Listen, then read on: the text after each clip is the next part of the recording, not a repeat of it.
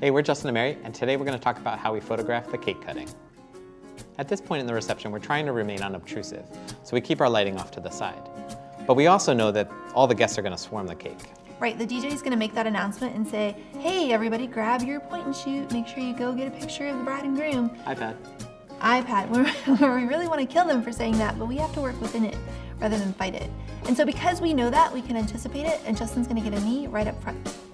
I'm always looking for a good clean background, so by taking a knee, it helps to put the subject up against a higher part of the ceiling and keeps it very simple.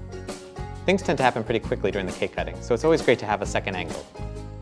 So I usually take the pretty traditional straight shot, but then I have Mary off to the side at the 120-degree angle to get an alternate shot. Now, a lot of times when we're getting that shot, the bride and groom will look to us to ask where to stand, or they'll just want to be very camera aware because they're very used to seeing that picture looking right at the camera. Or maybe the DJ told them they should look right at the camera. For our why and for our purposes, we're really trying to get the two of them just enjoying that moment together. And so we're really happy to just say, just go ahead and ignore us, or just look at each other during those times. For the longest time, we were doing our cake cutting shots with just one light coming through an umbrella off to the right.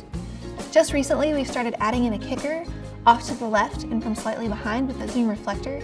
It really helps the action between the couple and that cake cutting moment pop off against the background and isolate that story just between the two of them.